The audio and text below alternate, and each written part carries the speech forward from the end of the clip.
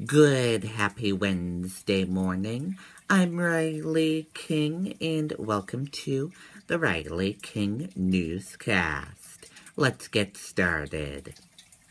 First up, bomb threats made against school in Portsmouth, Sunapee, Farmington.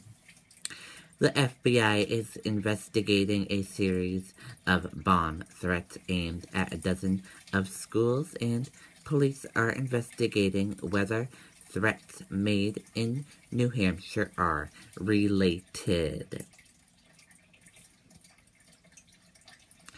Political experts discuss impact of New Hampshire primary. For more than half of its 100-year history, the New Hampshire primaries has been watershed moments in political campaigns by acting to narrow the field. Latest models weekend nor'easter tracking slightly further south. The remainder of the work week is expected to be bright, breezy, and brisk ahead of a possible nor'easter over the weekend. Manchester Treatment Center opens. A new recovery facility in Manchester hosted its grand opening Tuesday.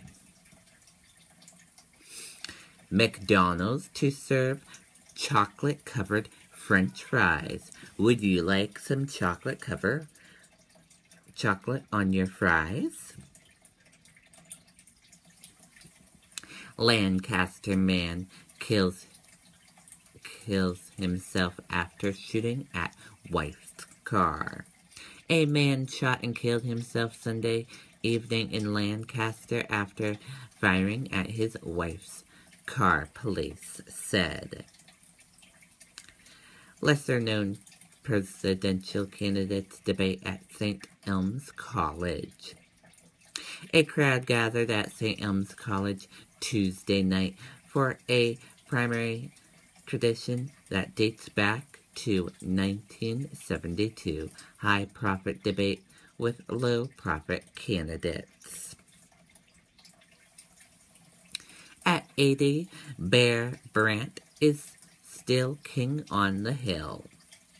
On a steep and icy patch high above Sunday River's Baker Lodge, Bear Brant, AD, who was seated in a metal chair Saturday, his mitted left hand held a radio and his eyes were set intently on a icy race course above him. Raymond police investigate home invasion robbery.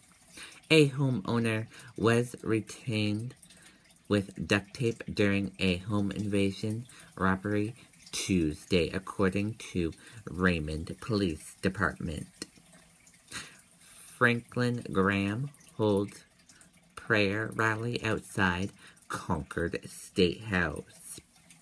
Dozens of people stood in frigid cold outside of New Hampshire's State House to attend a prayer rally held by Franklin Graham, son of Reverend Billy Graham.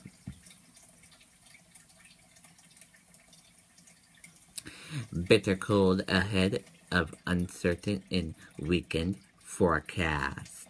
Bitterly cold temperatures and blustery winds arrived in the Granite State on Tuesday, setting up a frigid week ahead.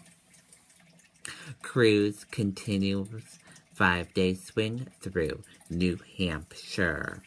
U.S. Senator Ted Cruz spoke to voters in small hometown venues Tuesday as he continued his trip through New Hampshire. 21 dead at Pakistani University. Taliban claims responsibility.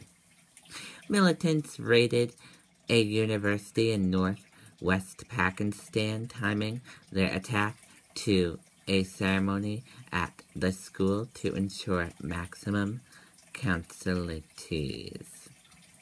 And that does it for the Riley King Newscast, right here on the Riley King Network. I hope you all have a great rest of your Wednesday. See you back here later on. Goodbye.